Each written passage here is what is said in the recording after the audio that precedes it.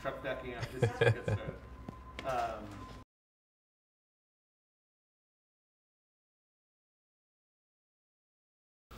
I knew of his photography as a child because of my father's career and had seen his work in photo books that my father owned.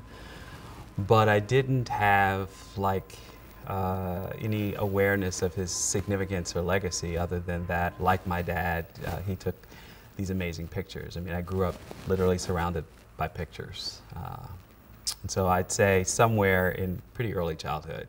So probably in my early 20s, I attended a film screening at the Newark Museum where Gordon Parks was there to do a kind of talk back. And it was a screening of The Learning Tree. It was a 1969 film. And that was the first time I met him, and I certainly knew then that this was a big, big deal. I can't precisely remember the year, but it was probably in the late 1990s. And the thing that's most striking, both in meeting him, but also what I'd seen in photographs of him prior to that, was just how dapper he was. I mean, just such an incredibly striking figure of poise and dignity and pride. And I remember that later, when I ran the Schomburg Center in Harlem, probably within the first year or two, we put on a Gordon Parks show. And at that point, I got a better sense of his actual body of work that we have at the Schomburg Center in our archives. He conveyed a sense not just of personal dignity, but also a sense that he wanted the space to be important. You know, a lot of people can dress snazzy and draw attention to themselves. I mean, that's not unusual. And for someone like himself who'd spent his entire career on the other side of the camera, particularly in terms of fashion and portraiture, he was well aware of what it meant to be seen. And I think what I took away in that meeting was that his visibility was a collective sense of ownership over the space. It wasn't to draw attention to him as some kind of special person, because he didn't convey a sense of narcissism. He conveyed a sense of care and concern and community. And that's an odd thing to witness in the way that one's own personal affect and the way that they carry themselves, it's not easy to do. I mean, we know the word charisma and charm, of which certainly fits him, but this was something more.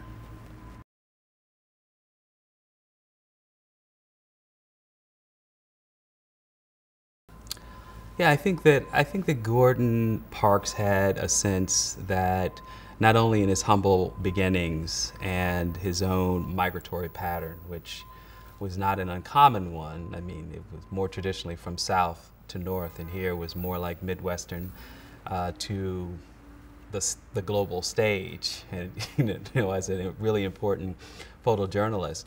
But I think he had a sense that he was bringing people with him. And he came of professional age at a time when the idea of heroic working class people coming on the heels of the Great Depression and the New Deal and all the investments in the arts through the federal government's Works Progress Administration and other programs, Gordon Parks was part of a fervent moment that people clearly understood, and he was influenced by others, that the power of the image, the power of the self-image, the power of portraiture, all can make a huge difference in shaping a different world, a better world. Yeah, I mean, I think Gordon Parks understood as a photographer of daily life and also of our collective experience that one, he wasn't surprised by the diversity and the great mixture of humanity within the Black community. It wasn't, he didn't need convincing that Black people got up and went to work every day, that people who were dirt poor saved that special dress for one day a week to go to church or to pay respects to the dearly departed. He clearly understood, both out of his lived experience and the bounty of experiences that he gathered as he moved through the world as a photographer, that the problem wasn't Black people not knowing how to live full and rich lives in spite of their poverty. The problem was that the white world didn't care to look. And so when he got behind his camera, he was translating. He was capturing scenes of Black life that he knew in both the elegant interplay of bodies with buildings, with material objects, with expressions. I mean, he was well trained in the sense and influenced by others who had brought that craft, like Dorothea Lange or Stryker, et cetera. But he was focusing on Black people. And so that translation work was really about taking what he might have seen on any given day in the Chicago Defender or the Pittsburgh Courier or the New York Amsterdam News, all Black dailies and weeklies, to a bigger audience, to a bigger stage, to Life magazine. And I think that's the glue that held his entire career together, which was to say that, yes, I'm aware of a white gaze, but I'm not going to diminish who we are to accommodate that white gaze. I'm going to challenge it.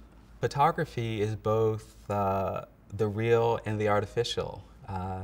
It is something that is true in front of you and something that needs interpretation.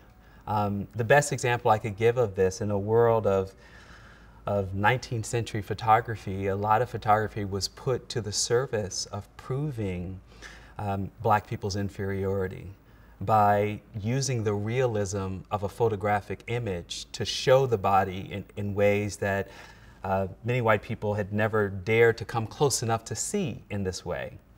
And so the relationship between what a technology like photography can do in terms of damage and perpetuating racism, or dignity and attacking racism, Gordon Parks clearly understood. The camera was neutral. And so when you ask the question, what difference do Black eyes make? They make all the difference. Because what he was looking for wasn't the discovery of some essential Black difference. What he was looking for was the multitude of examples of Black humanity. And that's why his plate was so full, because he didn't have to look very far to see it if that's what you were looking for.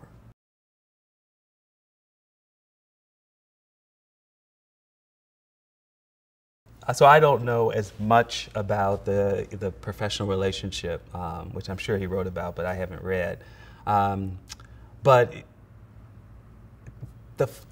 the raw material, so to speak, of what Gordon saw and what Gordon wanted others to see was never entirely his own, because working within Life magazine meant he was subjected to not just what an editor thought was the actual shot, the nut graph of the story, the meaningful moment to be captured, which of course really means in our contemporary language, all the implicit biases of an overwhelmingly white editorial staff at a magazine, at Life and others, means that he was constantly rubbing up against his intent and their own.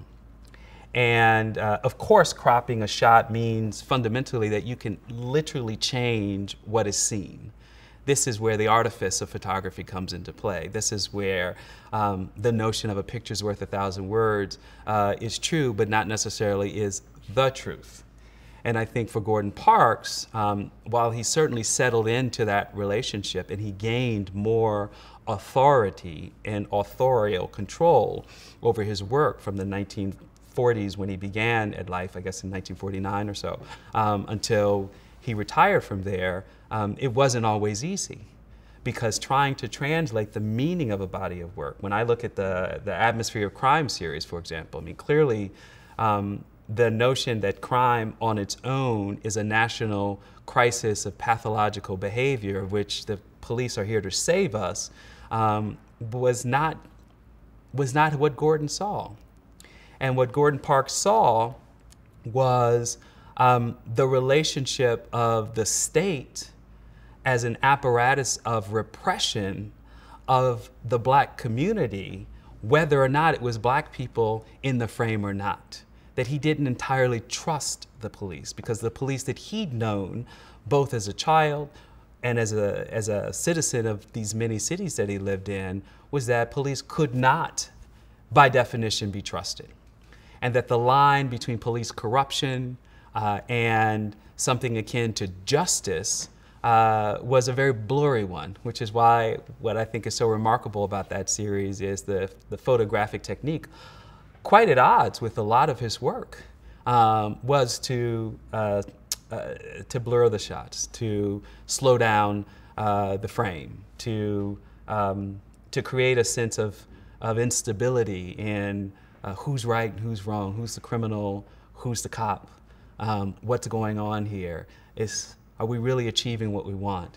And to that end, I think Life magazine had a different vision of what that series was about, which was a kind of, we have this national crisis of crime, we're going to show you what it looks like, you should be very afraid, we should trust J. Edgar Hoover and law enforcement to solve this problem. And what you got in the end, with Wallace, the writer, collaborating, was a lot of questions, a lot of really important questions. And I think that's what makes that particular series so incredible in 1957 at a real turning point. I mean, for someone like myself who is a historian of this, I could talk about it forever, but the 1950s was the last decade when you really could see in big cities the face of the white urban criminal.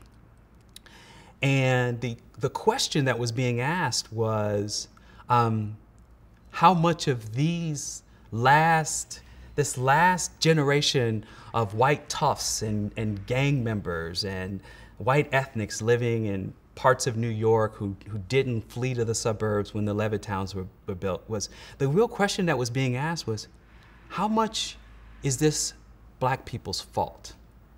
The proximity of these new black migrants who've come into these cities to these white folks, are they the corrupting influence? And I think that's the counter narrative that Gordon Parks brings to that series. No, this is not black people's fault. You know, this is a society that is broken. This is a society that produces poverty. This is a society that makes violence, both in how it perpetuates it against its own citizens and how it breeds it, encourages within its own citizens.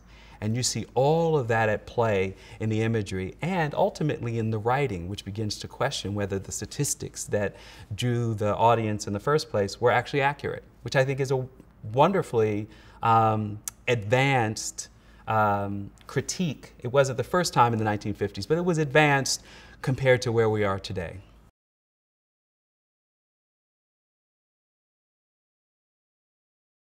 So there's this really incredible image of two white officers. They're detectives, so they're in suits. And you could imagine on any given street, on any given day, they'd look like respectable businessmen. but in fact, here they are doing some kind of drug raid. And they are kicking in the door, but he captures a moment where at least one of the officer's legs is at, like, 70-degree angle above his waist, and there's such physical meanness that and physicality in it that they look like the criminals breaking into someone's home intending to do harm. This is a moment where the legal underpinnings of what would come to be known as no-knock warrants or no-knock raids are part of the package of legal bills in the 50s and 60s that will eventually make these things lawful. And from that moment to now, they've created tremendous harm because innocent people have gotten killed in the process. And so Gordon is seeing that the ability of police officers to, what we could say, behave criminally in the name of public safety is part of the problem. That's what that image is capturing.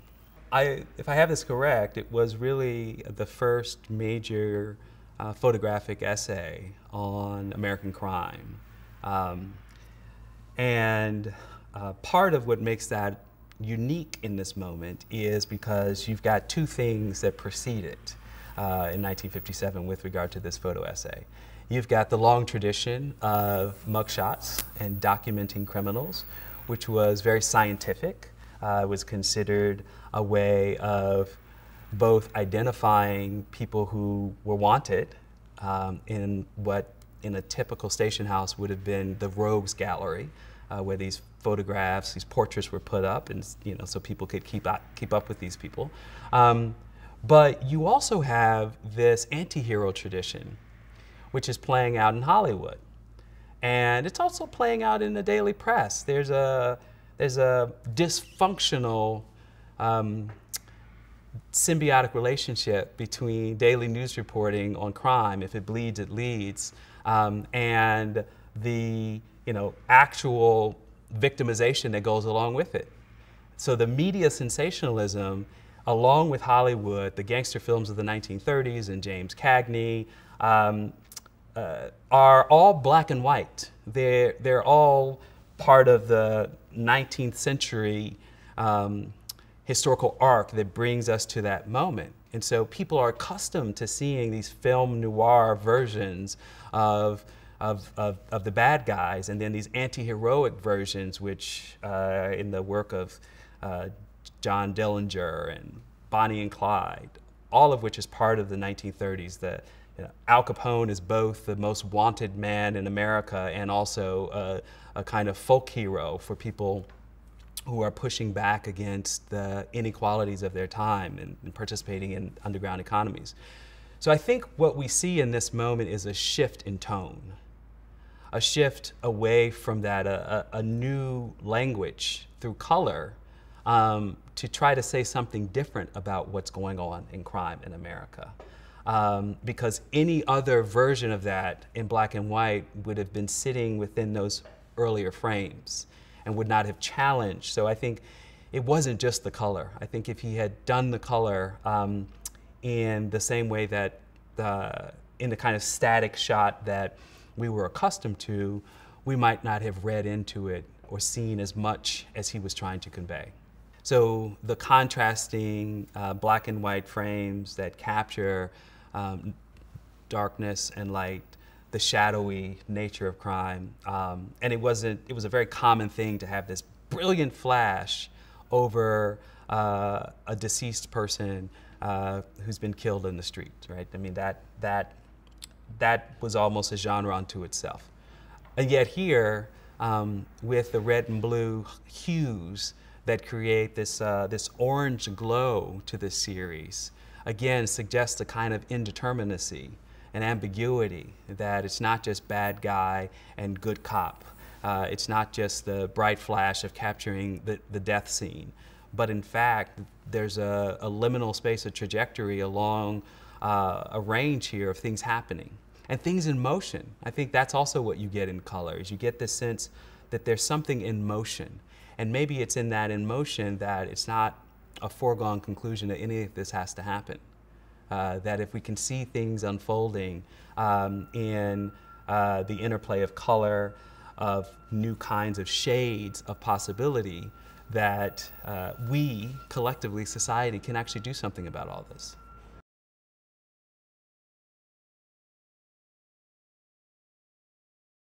So in the 1950s, the United States was coming off of the traumatic experience of World War II.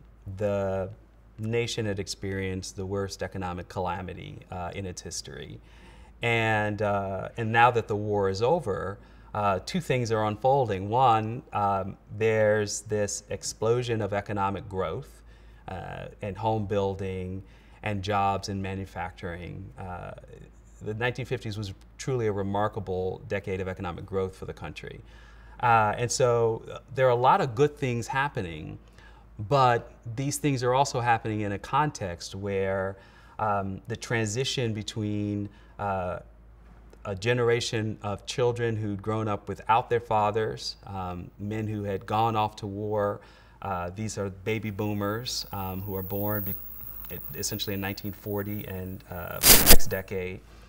And there is this great sense that this generation of young people are not necessarily as well cared for as generations before. There's anxiety about urbanization and technological change, meaning that kids are now being exposed to, corrupting influences from jazz to television to new drugs, and maybe even most particularly, so the 1950s emerges a kind of counterculture, and heroin emerges called smack. Then there's this migration problem. So the problem of African Americans relocating to the North by the millions in the 1940s also raises this question about the future of the city. And the combination of the migration, the countercultural change, the anxieties about exposure to corrupting influences like jazz and dance. I mean, in the 1930s, they produced this anti-marijuana film to scare white children to never use the drug. But the vehicles for the fear, the soundtrack is jazz music, and the potential of black people who are the vectors of that corrupting influence. So this is only gets worse by the time GIs come back home and have to figure out what to make sense of these changes. And so I think in that context, crime is both increasing. You do have those teenagers born in the 1940s by the mid-1950s who are finding their way in an uncertain time. And you also have a kind of racialized sensationalism about the changing nature of urban life. And it's those two things that create this national concern. There's a National Crime Commission. There's an investigation into the Italian mob, which is kind of the last moment for essentially blaming Italians for all that is bad in society, even though there really were Italian mobs, and there really were shootouts, and there was the numbers racket and the drug market that emerges after alcohol. I mean, so a lot of this is both true, but a lot of it also were predictable social forces that were the interplay of limited opportunities for young, white, ethnic, first, second generation Italian American or third generation Irish American and African Americans all kind of duking it out. This is a moment or a decade that follows West Side Story, the film to depict the ongoing tensions between Puerto Rican gangs and white gangs. Blackboard Jungle featuring Sidney Poitier will appear in the early 1940s, a story about a black teacher who goes into what we would call today an inner city high school and tries to keep the kids on the straight and narrow. And it's partly a story about what these white kids are facing as they increasingly live amongst black people, which Sidney Poitier's presence in that school is meant to signal. That's all happening. And so Americans have in their heads a mixture of fact and fiction. But what's most consistent in their head is that the sooner they get away from these cities, the better off they'll be.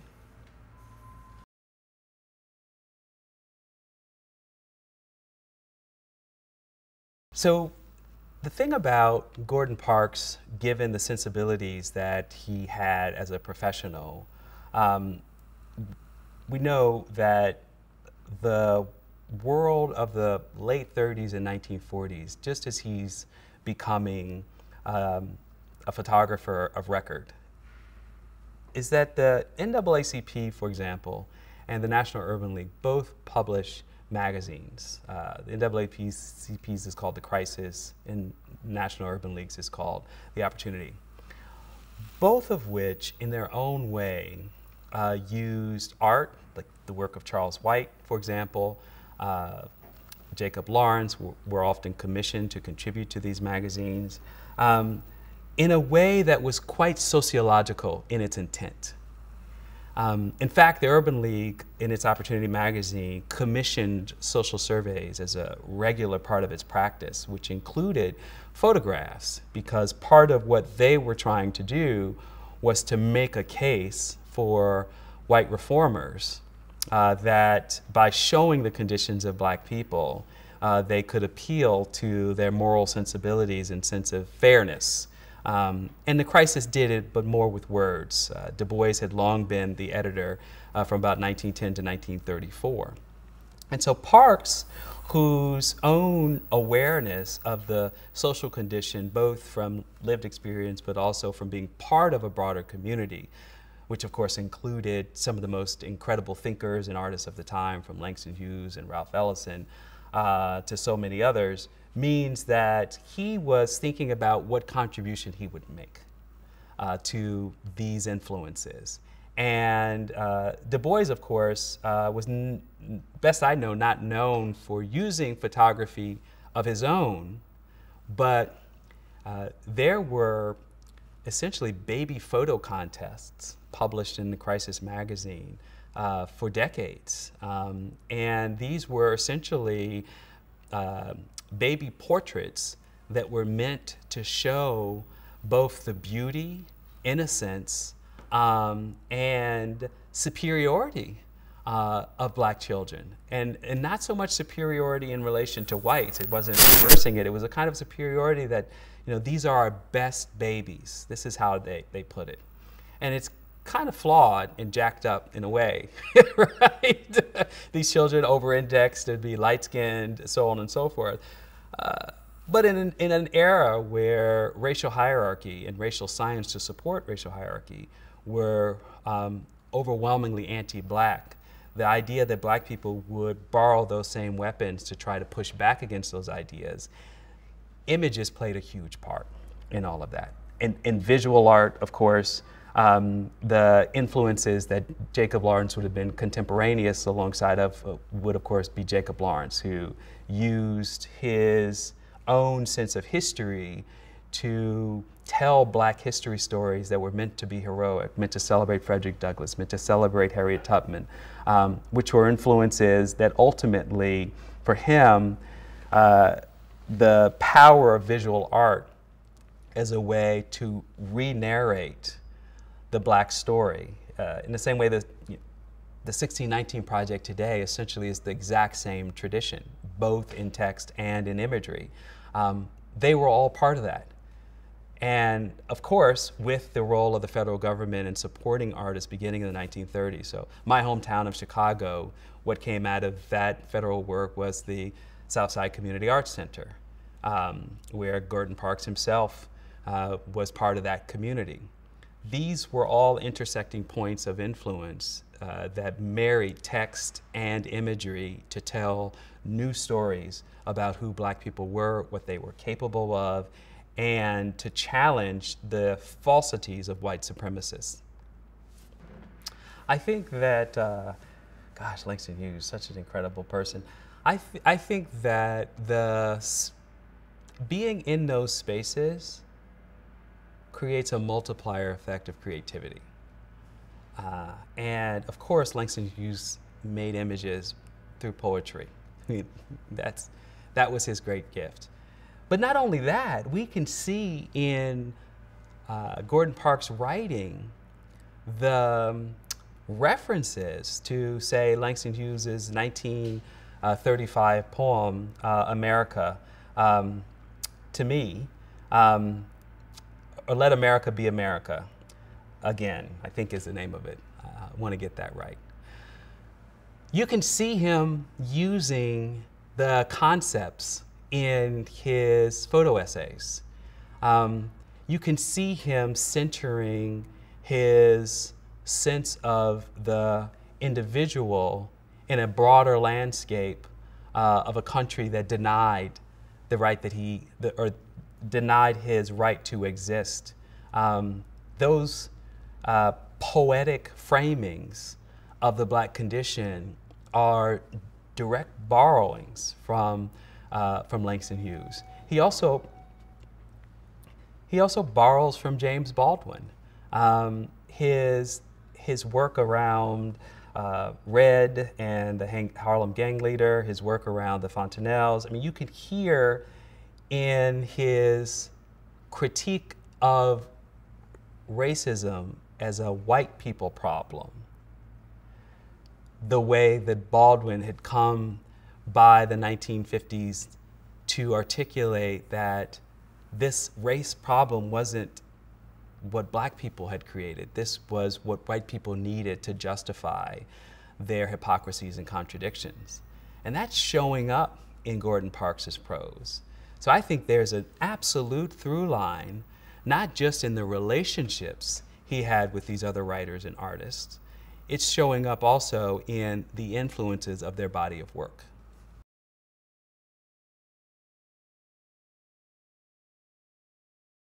There's a moment when he actually describes his own invisibility. And you can tell that Gordon Parks knows that he's a badass, right? Like, he has no question about how accomplished he is as a photographer, certainly by, you know, kind of the middle of his career at Life magazine. And I think that what he understood in Ralph Ellison's work and what he understood in the collaboration between the two of them was that the invisibility that was whites' unwillingness to see them wasn't the truth of Black people's lived experience. They were quite visible. And so there's an irony in the metaphor. For example, my best line from Invisible Man is the story of the protagonist working at Liberty Paints. And he has to go into this basement and he's told, you know, this is the formula to make our best-selling paint. It's the whitest paint. Nobody makes this paint whiter than anybody else. But the key is you've got to get the perfect amount of this black dope into the paint. That's the secret to making this paint optic white. And that insight in Ellison, in that moment in the story, is the story of America. You can't understand this country without Black people at the center of it. Gordon Parks knew that. Langston Hughes knew that. Ralph Ellison knew that. Romare Bearden knew that. They all knew that. But white people didn't know it. And so in that sense, Kenneth Clark knew it, and Mamie Clark as well. In that sense, the great excellence of that generation and the great tragedy of it is that they could not have given any more of themselves or their art to telling white people that this is who we are in real, this is your problem, and you can't really live without us. But they didn't entirely succeed. I mean, you know, to take it, you know, to where we are today. But that didn't mean that they didn't use their brilliance and their genius to try.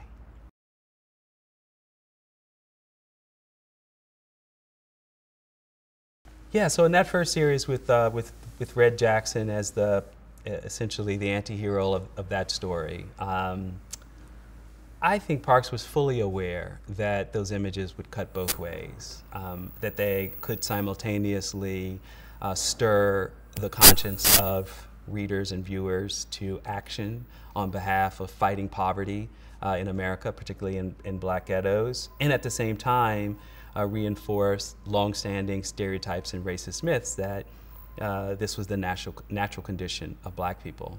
I think what's telling about that work and the early body of work looking at his Farms Securities Administration work is that he also was a first-hand witness to the New Deal and the lionization of white working class men of all backgrounds. The fact that so many of those men themselves were either foreign-born or first-generation Americans, and then benefiting from this heroic era of federal investment in their futures.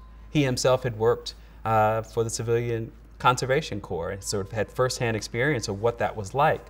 So if we take those experiences within the context of the New Deal, he was well aware of the power of images that cut both ways to lead to political change. So while the danger was already there, the example in front of him, the youthful example, the hopeful example, as he talks later about his series on the Nation of Islam, he still wanted to have faith in an America that could see him and could respect his sons. Well, he has a lot of that faith on the front end of his life. And so he's coming out of the 1930s, coming out of the Great Depression, coming out of the New Deal, saying, wow, photographs, portraiture, visual art, murals, Charles White's murals, that, again, the black version of a kind of Aeneid and Iliad story playing out on a huge canvas, is exactly what he hoped for in spite of the danger or the risk. That's what he was shooting for.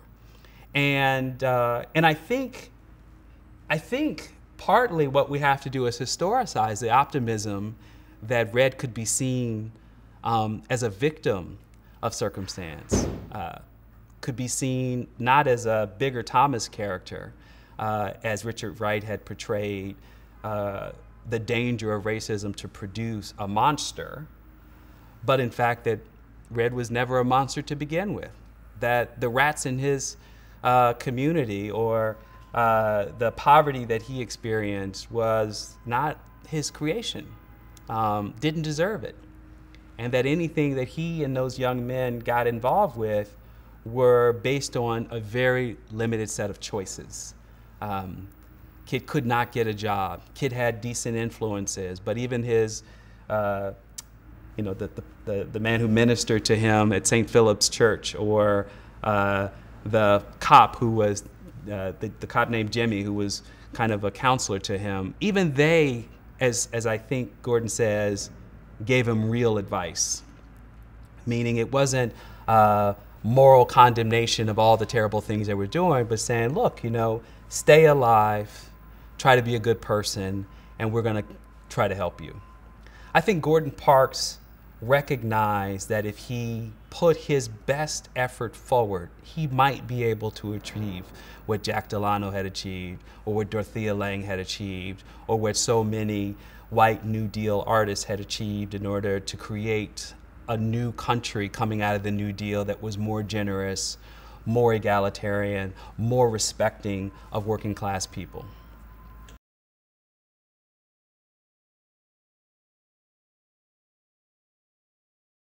Yeah, so the image coming out of his FSA work of Ella Watson, who cleaned the offices at the building. So, here he is in Washington, D.C., uncertain exactly of what he's going to do with his assignment. And he's struggling a bit to figure that out, and meets the woman who works in the offices and realizes that the answer to his question is right in front of him. But he also recognizes that within the context of an FDR administration, in the context of, at that point, the first black cabinet of people like Mary McLeod Bethune working for the National Youth Administration and the FDR administration, at a time when Eleanor Roosevelt is visiting Tuskegee Airmen, and she's at the Schomburg in Harlem doing visits with the curator at the time, a man named Lawrence Reddick. This is a moment when this is the best president and first lady and White House administration that black people have had since Abraham Lincoln. This is the moment when black people really switch parties, particularly for northern blacks, and become Democrats. They give up for voting for the Republican Party. And yet he's in a city that is rife with anti-black racism and segregation and discrimination. And I think it was that contradiction that he rubbed up against in being in DC at that moment, that he thought, I've got to tell the truth here. all's not well in this moment. And if I'm going to get at the conditions of people in the war effort, there's another layer here that isn't being seen. This isn't just about black people being grafted onto the war effort, making a contribution. This is also about black people working within a racialized hierarchy, even within the federal government. Even within a moment where we're making great progress, we're still being reminded that we're second-class citizens. And I think he wanted, in borrowing the American Gothic image and then naming this image of Ella Watson holding a broom and a mop with the American flag in the background, wanted to show that, America, here is the fight that you're not yet willing to take on. Here is the face of America that you're still ignoring. This isn't just about what's happening in Germany or Japan. This is also about what's happening right here in our own backyard.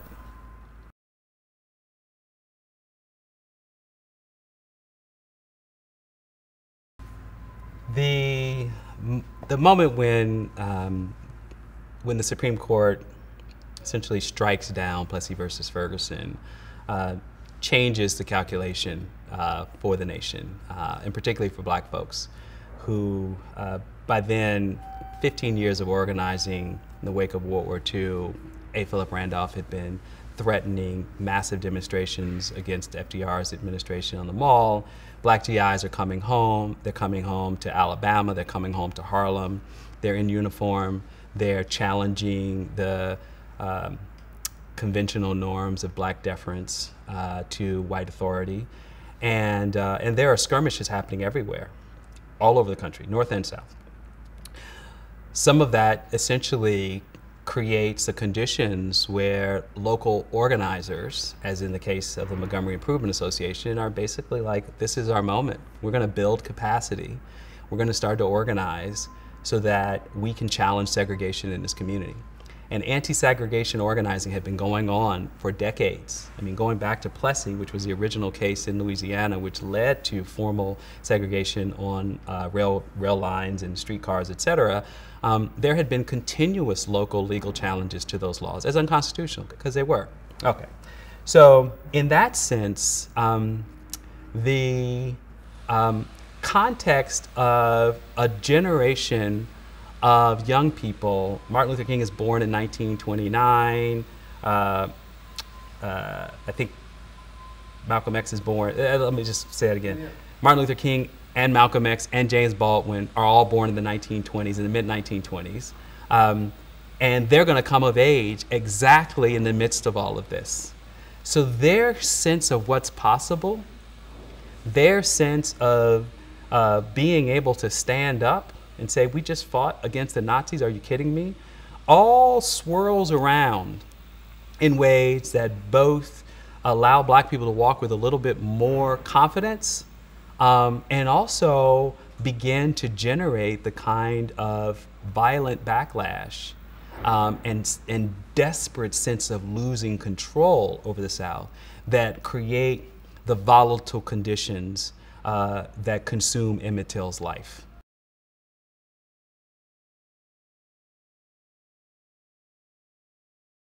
Emmett Till is a teenage boy who's accustomed to visiting his family in Monee, Mississippi for the summers. This was a very common pattern and practice for migrants, and Chicago was essentially Mississippi North for all intents and purposes. My own family, half of my maternal side of the family are Mississippi. Both great-grandparents were born in Mississippi. So Emmett Till, as a teenager, heading to the South, shows up in the South. He's got a vivacious personality, known to be spirited and outgoing. And that spirit and outgoingness created an interaction with a white woman, Carolyn Bryant, in a local store that to this day is shrouded in mystery as to what exactly he did or said. Whatever he did or said, it did not involve touching this woman, nor did it involve any real threat. But that didn't matter. She reported that he had assaulted her, and several white men came to his uncle's home in the middle of the night and took Emmett Till from its home. He was discovered days later having been beaten to death, shot, and an attic fan attached to his body and thrown in the Tallahatchie River with the intent that his body would not be discovered. When his body was in fact discovered and news of what happened to him spread throughout the South,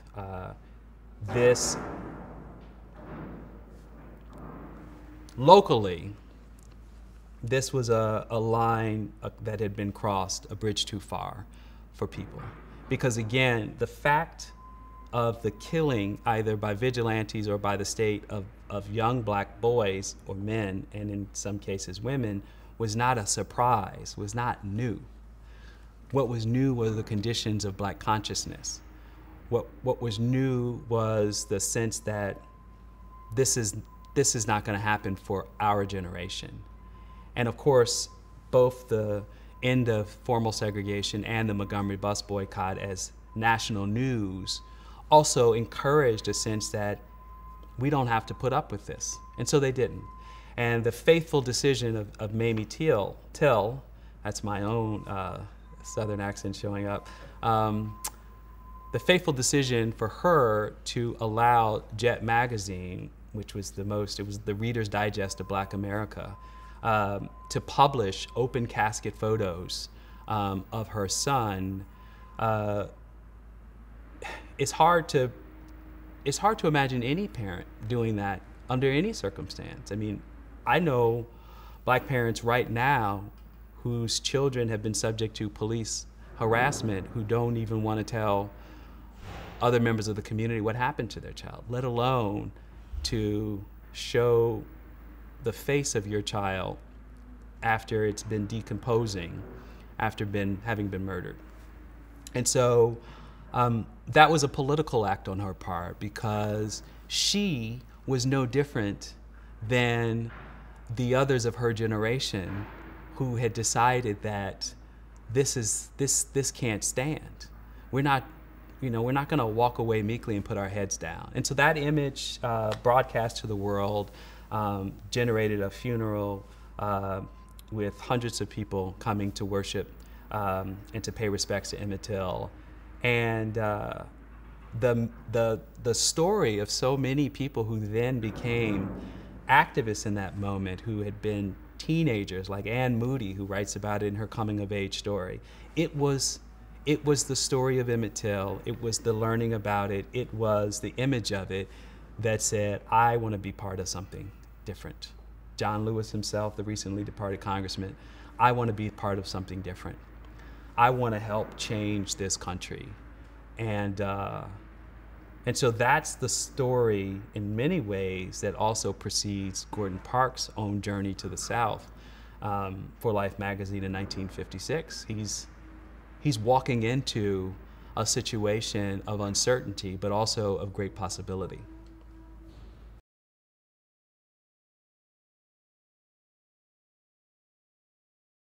So here Gordon Parks is with a black reporter in rural, well, not entirely in Mobile. So, but any city in Alabama in the 1950s is one turn around the corner as rural America.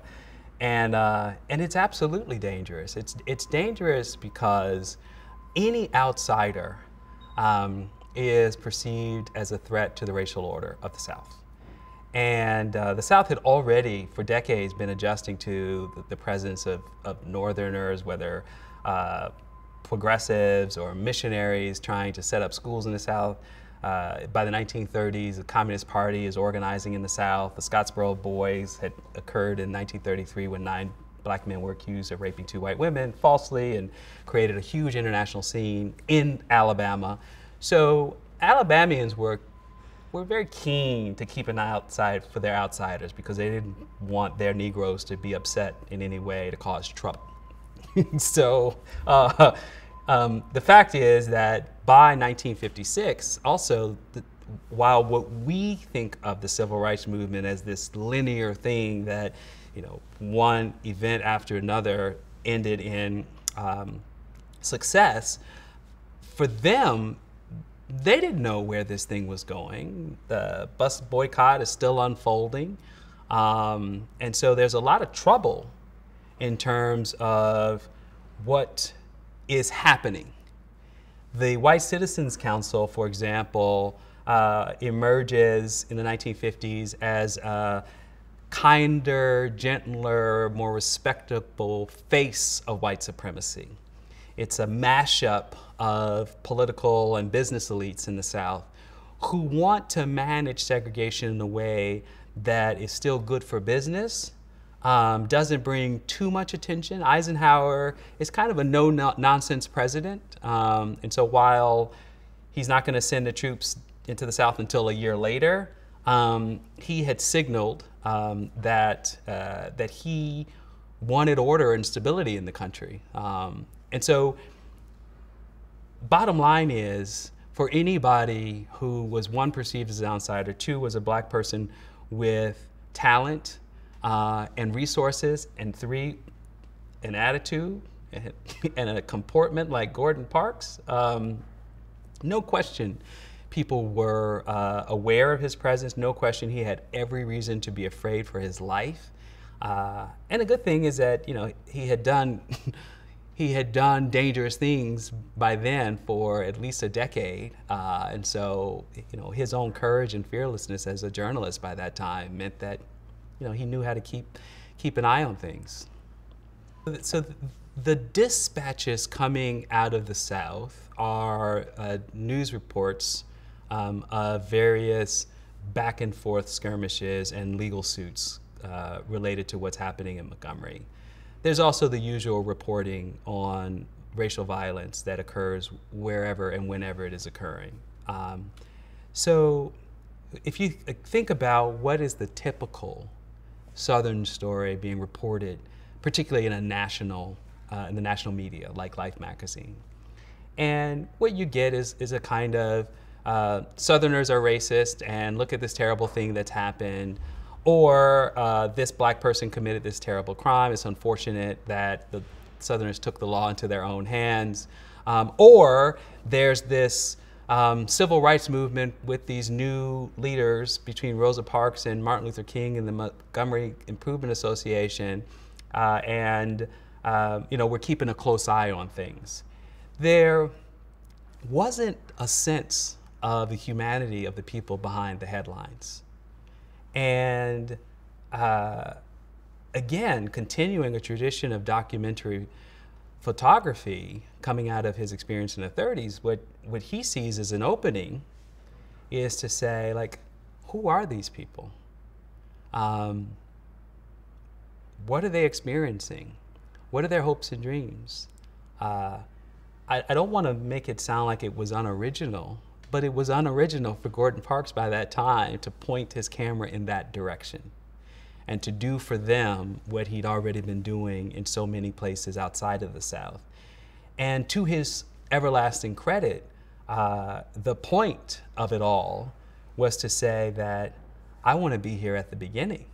Like, he knew something was happening in the South. He knew there was a story to be told before it would become obvious what all this was about.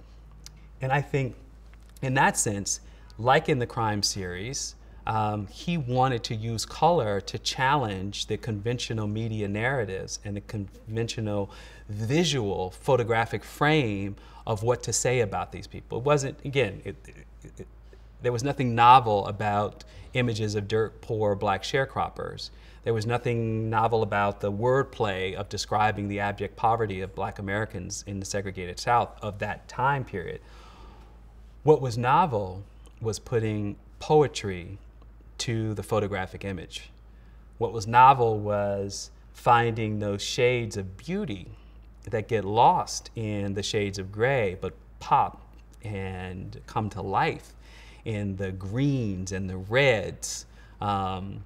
Something that would draw you to those people. Again, I can't help but think about the Dorothea Lange pictures of the poverty of rural Americans in the 1930s. Gordon Parks was already editing, in a sense. He wanted to say, what I've been doing hasn't been enough. I gotta try something new here. The image of the Thorntons, for example, sitting on their couch, the family, the parents of the family that he profiled, and then the image of their parents over their head, was another iteration of a theme that, to use our contemporary language, these are hardworking, real Americans. You need to see them exactly for who they are. The image of the group family of the Causeys on the porch of their Alabama rural home was in the best tradition of documentary realism, was a way of saying, this is the heartland of America. And because it hadn't worked in so much of his work prior to that point, in terms of changing the country, right? I'm not saying it hadn't worked in terms of changing hearts and minds, but I think what he wanted to try with color in this sense was to shift the visual landscape altogether and just say, I'm gonna hit you with everything I've got to show you that these people are as deserving as any human beings anywhere on the face of the earth to bring truth and justice to them, to have their dreams come true. I mean, the image of the mother and daughter shopping in Mobile, both looking at the images of the white dolls in one frame and then standing outside of the store underneath the electrified colored entrance sign. It's just, I don't know that there's anything like it in the history of photography of the Jim Crow South. I don't think there's anything else like it. One, because it's so new in that moment, and two, because I'm not sure anyone has bested it since. The thing I also like about this image is not just the kind of dignity embodied in this mother and daughter that defies every single possible expectation of what it meant to be black in Alabama at that time. All the stereotypes, all the ways in which, as Du Bois had said 50 years before, that a black person in Philadelphia to a white person was more deserving of charity than a job. That the sense, whether you were a northern liberal or a white southern conservative, the idea was that, you know, black people were always needy. And the only question was whether they were deserving or undeserving. And this image just said, no, that's not what's the story here. That's the white gaze that we're disrupting. These folks are living their lives in spite of everything. And in that moment, that electrified colored entrance sign, for me, the way that Gordon sees both is that the technology of oppression is as vivid and as raw and illuminated as is the realness of the dignity fighting against it. These are almost like counterforces. I also think about all the images in iconography we know of the whites only or colored only signs, all of which are black and white for this period. And yet again, there's something beautiful about this colored entrance sign. There's something magical about the idea that a store owner would make such a rich investment in literally like the symbolic and the technological infrastructure of segregation. And the obvious answer is because in that space, black people's money was still green. And so he still wanted black people to come through the colored interest to spend their hard-earned money in that business. And I think, if I could imagine being there in that moment after Gordon Parks saw the image that he took, I could imagine him laughing out loud about the absurdity of it all. Literally the absurdity of it all.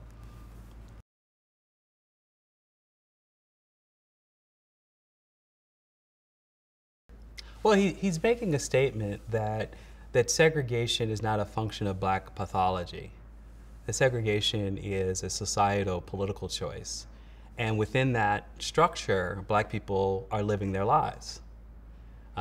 He's not presenting a rose-colored picture in a way that we might say, then things look pretty good. That's clear. But he's also saying that these people are not animals. These people are not caged in the sense that they are responding simply to primal need. Because, again, if you think about a learning curve for an artist like Gordon Parks, I mean, he's constantly pushing up against the limits of what his photography communicates. I mean, the great thing about art is that the artist can't control how others will receive it, for good or for bad. And so Gordon Parks is quite aware of this. So his best intention in this moment is to go inside of spaces, the interiority of black life, and to offer, I think the editorialness of the realness is the color itself. And the forms of leisure that are articulated, the form of family, that of course in all of the received conventional wisdom of the past was that the broken black family was a function of the pathologies born in slavery. But here were multi-generational families going about their business and enjoying life, love, and leisure. And that was all very deliberate and all, in a sense, we call it political, but in some ways the politics of it were meant to make something that might appear extraordinary quite ordinary.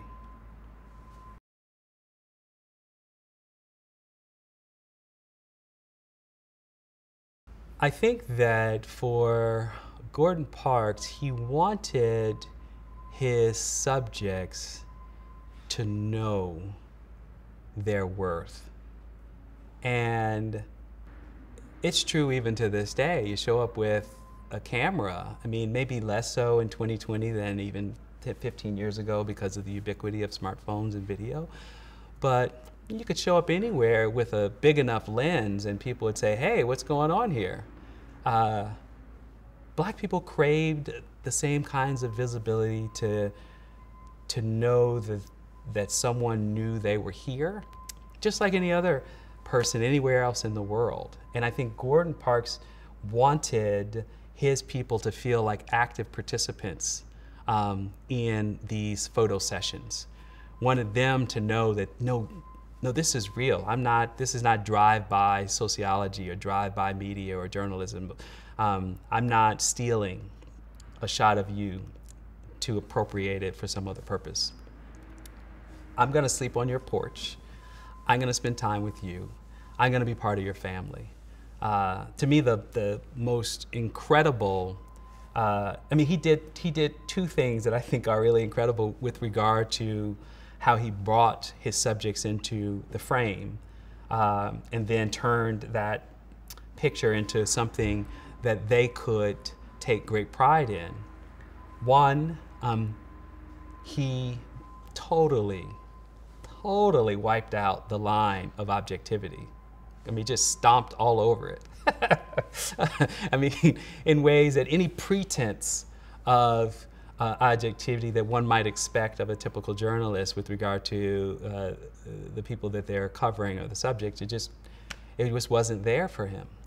And I don't know this, but it's probably a remarkable story to hear someone talk about that choice and how that sit within his reputation professionally. But what's remarkable is that he's building trust with his subjects as an outsider, as a professional, as an exceptional Black person for that moment, in ways that are meant to close the gap rather than to widen them. The way to say, actually, yeah, you know, I have this fancy camera. Yes, I'm a famous photographer. Yes, I work for this magazine that white people run. And like, really, you're here to do us? And yes, and guess what? We're more alike than we're different. That's one part of his genius. The other part is that, talk about blurring the line, then he's literally saving lives from Flavio to the Causy's family, to the Fontanelles. I mean, it's just incredible. And I think that's another kind of Black sensibility that I think has made Black art more complicated in a mainstream culture where certain rules have been barriers to Black full participation. A scholar I know who's written about objectivity says that the practice of objectivity, whether it's in scholarship, whether it's in science, whether it's in journalism, is itself a performance. And I think that Gordon Parks realized that that wasn't a part he wanted to play, that it would stand in the way of bringing his full self to his work.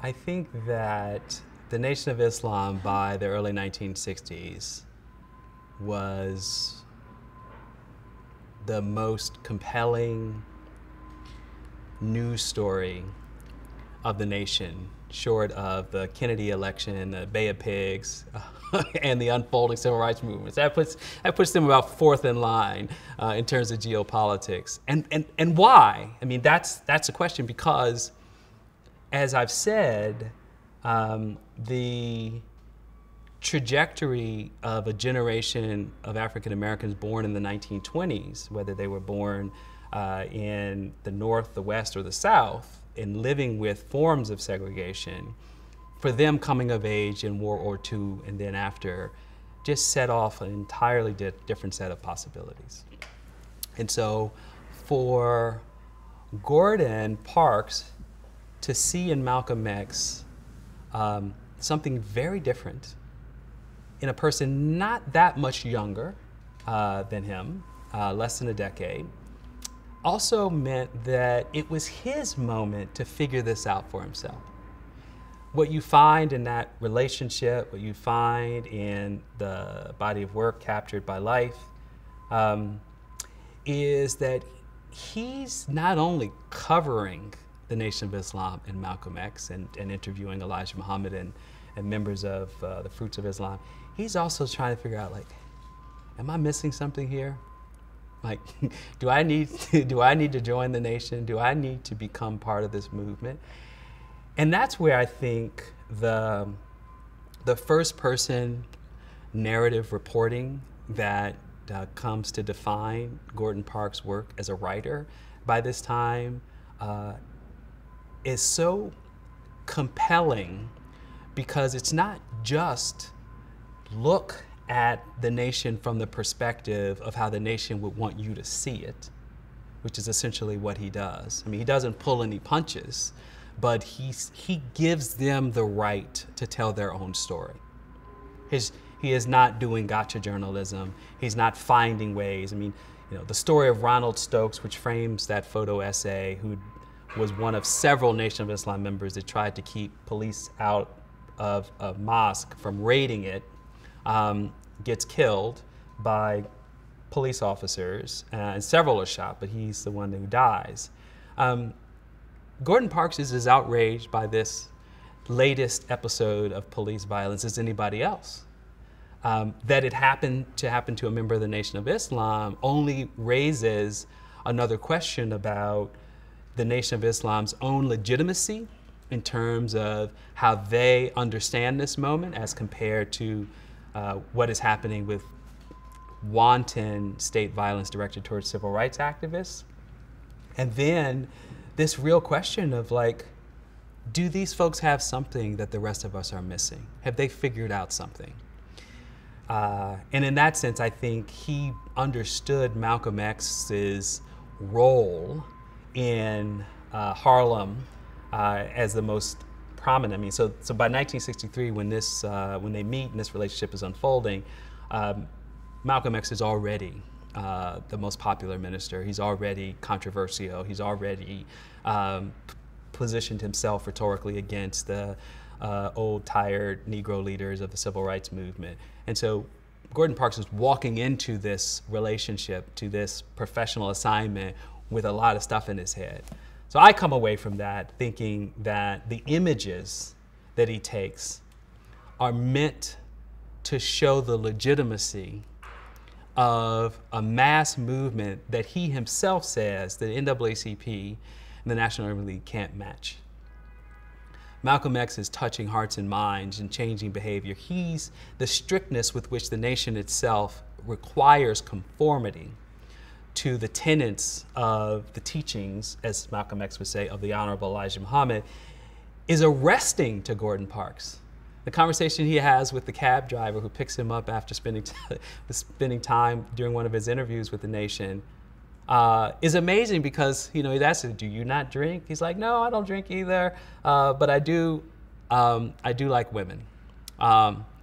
And maybe it's not the drinking. I don't want to get that wrong. Anyway, he asked the cab driver, "Do you follow all the strict rules?" And the guy basically says, "Not all of them, but I do like women." And you can see that Gordon Parks is releasing himself from any judgment on the part of the nation for choosing the path that it chose.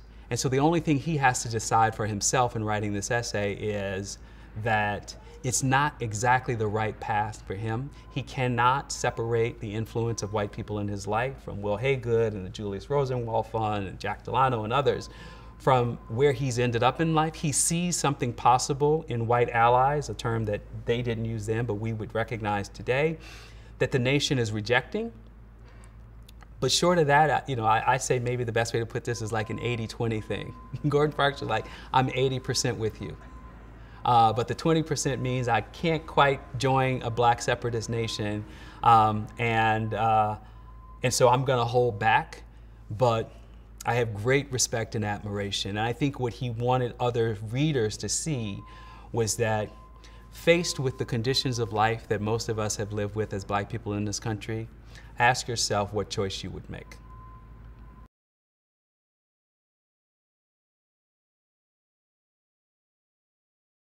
I mean, it's almost within, what, 2-3 years that he connects with Muhammad Ali and begins to tell that story, both in terms of spending time with Muhammad Ali, who had by that time already shed his slave name as Cassius Clay. But the link between Muhammad Ali and Malcolm X, prior to Malcolm X's assassination in 1965, so by the time they meet, Malcolm X has already been killed. But he opens that photo essay with a story of Muhammad Ali and Malcolm X meeting for the first time in Miami, which is where they are in the 1966 photo essay. It's clear that Gordon Parks understands that the Muhammad Ali who is being vilified for his resistance to Vietnam, when Gordon Parks' son is also participating in Vietnam, is a person whose voice in the world is also partly influenced by Malcolm X. That the hubris and the confidence and the hyper-masculinity of Muhammad Ali were personality traits that were essentially harnessed into a new religious faith that made him far more disciplined as an artist athlete, as someone who, to use a Gordon Parks way of thinking, was the choice of his weapon was his boxing talent to tell a story about putting down all the great white hopes that could be thrown at him, including the black ones who were the proxies for white people, from Sonny Liston to Floyd Patterson, even to Joe Frazier. These, in Gordon Parks' understanding of Muhammad Ali, was the continuation of being in the presence of a genius whose art was just his hands and his attitude. as compared to Langston Hughes or Richard Wright or Ralph Ellison or anyone else that he had come to know and admire over the years. This was, in that way, that was the Malcolm X story too. I mean, Parks could see in these people a version of himself. And in seeing a version of himself, was also trying to say, if you can see me, then you should also be able to see them as well.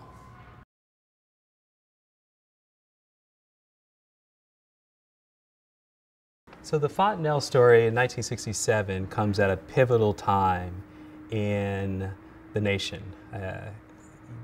The most proximate crisis that precedes that photo essay is that the Civil Rights Movement had crested with two legislative victories, the Civil Rights Act of '64 and the Voting Rights Act of '65. And yet, within a matter of weeks of signing the Voting Rights Act, Watts explodes. Watts, which is an area of South Central Los Angeles, a historical black neighborhood of African-American migrants, many of whom had been there since World War II, when a lot of war jobs brought black folks to Los Angeles in significant numbers, explodes. It is a massive uprising tied directly to an instance of police brutality. And the city, parts of the city go up in flames. For the nation, this is a shocking outcome in the summer of 1965, when all of this work had finally culminated in really bringing to a head the final conclusion to what people understood to be the goals of the Civil Rights Movement. And so you can't really understand the loop that Gordon Parks is in, having started Life magazine in Harlem, looking at the intersection of poverty and youth culture and violence within that culture, to then coming full circle to poverty, youth culture, and violence within that culture in the moment after the Civil Rights Movement had allegedly fixed all of this. I mean, the thing about Parks is that he's not fooled. It's not as if he had been absent from Harlem or Chicago or Detroit all this time and not recognizing. I mean, he'd just been in Harlem as recently as covering Malcolm X in 1963. So why we end up with the Fontenelles is that Parks, yet again, is staying true to his roots. This is a structural racism and economic problem. And the national discussion about the Watts riots, which will lead to smaller uprisings. The estimates are that 150 riots or rebellions occur in the mid to late 1960s, leading to a National Commission on Disorder that Lyndon Johnson impanels and puts at the head of Otto Kerner, who is then governor of Illinois.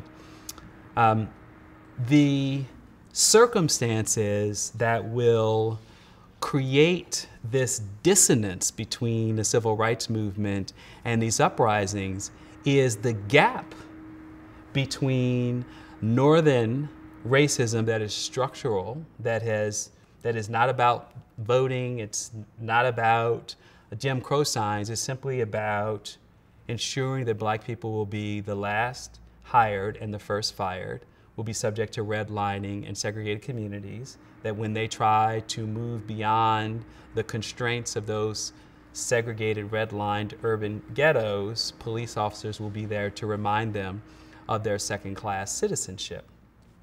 These are the circumstances that Martin Luther King himself comes up against when, in 1966, after the Civil Rights Movement's victories, he goes to Chicago to fight housing segregation. Essentially, everybody knows that housing is, in many ways, the linchpin of educational segregation, of the lack of job opportunities for African Americans, because the manufacturing base of the nation is starting to relocate, first to suburbs, following the route of highways that have been had cut literally through the heart of black communities and decimated the existing black business districts of those communities. And then those same jobs will leave suburbia and head to the south. And black folks are not interested in heading back south, not yet at least. They'll do that starting in the 70s and 80s. So by the time Parks is coming back to Harlem to look at poverty, he's got a sense that something still isn't working. The narrative of seeing in black people the struggle and strife against these structures of inequality that he attempted to do earlier are not working. And so with the Fontanelles, he basically returns to the scene of the crime to try yet again to add something. And I think here what he's doing is speaking to a new generation.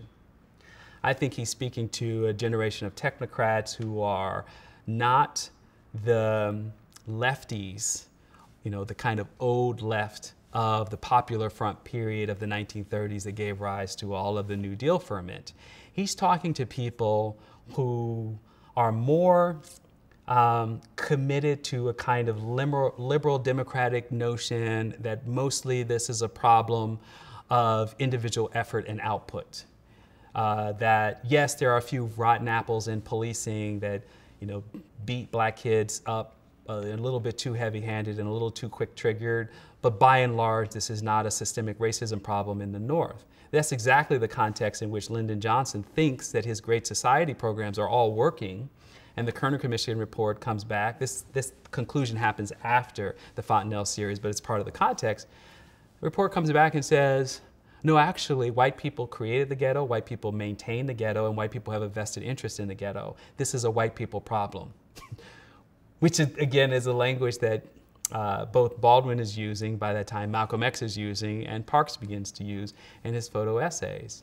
So if it's a white people's problem, then the story of the Fontanelles is the story of slumlords who have no interest in actually providing safe, affordable housing to people who are paying exorbitant amounts in rent. I mean, the sort of notion that they're paying $70 a rent to live in a place that they didn't create the conditions of its dilapidation. And this is actually an old complaint. I mean, it went back 2 generations before to the kitchenettes photographs that accompany 12 Million Black Voices, of which was one of those early works in the New Deal. I mean, so what Gordon Parks is seeing is an echo, and yet again turns to this form to say, you have to see what you have wrought in the lives of these people. When Norman Sr. beats his wife, the story for Gordon Parks is not a story of the pathologies of a black man who is abusive. It is a story of the pathologies of a society that ensures that Norman Sr. has the lowest possible status in society and the least viable pathways to being a breadwinner. And so while Parks doesn't say what the Kerner Commission will say when that study is finally published, he's saying it with his camera. He's presenting the same case that will come out of the Kerner Commission report when it takes stock of everything that is happening in these northern ghettos.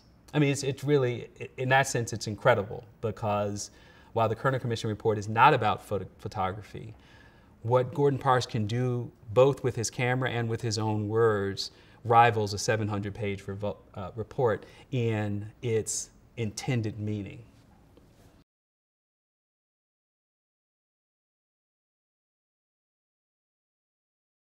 The quiet, beautifully rendered film, semi-autobiographical, is as much a way of using moving pictures to tell the same story of the dignity of black people that he'd been telling with his camera. And in that sense, the film is still considered an avant-garde black-directed film for both creating a template that others would follow. I mean, black filmmakers, going back to Oscar Micheaux, are not novel in that sense. What is novel, to the extent that Gordon Parks is contributing to this evolving canon, is that he takes the white gaze out of the frame altogether. I mean, earlier black filmmakers are still conscious of both playing to and inverting stereotypes. The thing about this film is that they're nowhere present. It's not about that. And you will see him shift in Shaft because that sort of avant-garde approach also doesn't have the same reach as Richard Roundtree is going to have in Shaft, and Gordon Parks is keenly aware of that too. I think in a way, you could think of the Learning Tree as the aesthetic form of his practice, and also the content as consistent with his documentary work. But you could see Shaft as something that he wasn't doing in his photography, that opened up to him a different playing ground. And I don't know enough about the history of the relationship between the studio and the filmmaking, but it's probably much more explicitly of his work by the 1970s, after 71, where he is in conversation with a larger, predominantly white audience and a black audience that needs a hero. The Learning Tree is not about a hero. The Learning Tree is really about putting in motion and telling a story that is partly true, partly fictional. It's kind of like, well, what if I took these essays and these photos, put them together, what would that look like?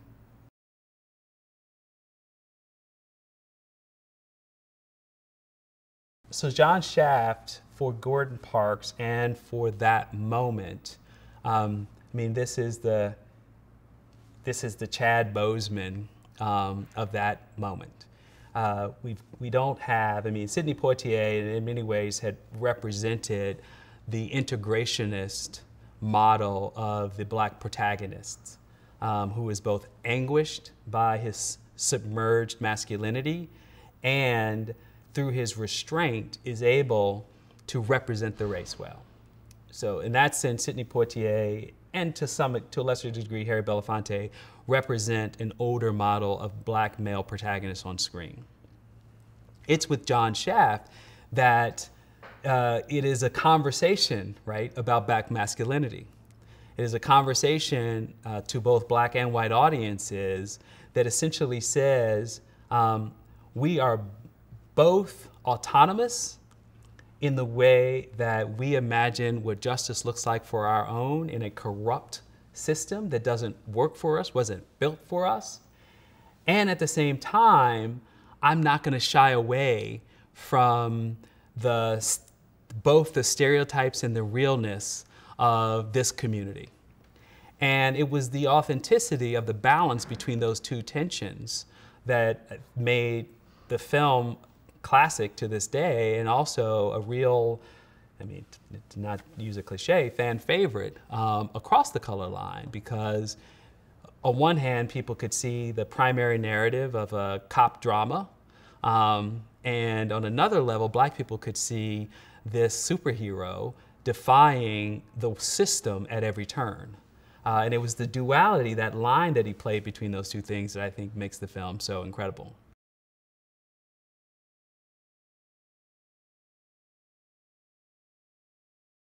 I think that Gordon Parks, if we were to teach Gordon Parks, if we were to teach visual art, period, if we were to teach art history, the lesson in that story would be that justice is a choice.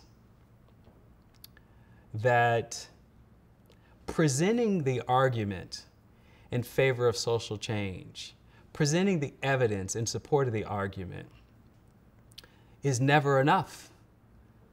And I think that when I look at this long, amazing life and the genius of a legacy, I see someone who never gave up faith in the possibilities for change through these various mediums, from the photography to the films to the music to the writing, the beautiful writing. But I think the lesson, so Gordon Parks' own life as lived could not have been written any differently as far as I can tell. But that's not the same thing as what we ought to make of it and what we could imagine young people who have learned about Gordon Parks' work, because you can teach everything through it. I mean, you know, talk about multiple intelligences like my colleague Howard Gardner has written about. The point of all of this creative output is to find the language that speaks to you. So we want to model that for young people. We want to imagine that some young people might not have gotten it simply by reading it in a textbook. Some young people might not have gotten it by watching Eyes on the Prize or some other documentary, but they might have gotten it if they had had an opportunity to see Gordon Parks' images, to read his photo essays. And so the lesson, I think, the real challenge for our moment saturated with imagery, and imagery often put in the service of social change, is that it's a tool. And it's a tool that produces the potential for change, but it doesn't do it on its own. And I think he learned that lesson, I don't want to say the hard way, because I don't know that he could have lived his life any other way. But I think that if he were trying to tell us something about the power of images to change, he'd say, yes, we have to use them as weapons, but we can't just assume that the viewer is going to buy what we're selling. And I don't know how else to make sense of a time of video recordings of the police killings of unarmed people, and the outcomes continue to be as disappointing as they are, which is that people are still seeing something different than what the intended filmmaker, camera phone shooter, witness is describing. And that is both, I think, dispiriting and at the same time should be empowering. Because if we know the limits of the tools we choose, then we can find better tools. We can make them better. I think Gordon Parks was constantly revising his tools and constantly revisiting his approaches.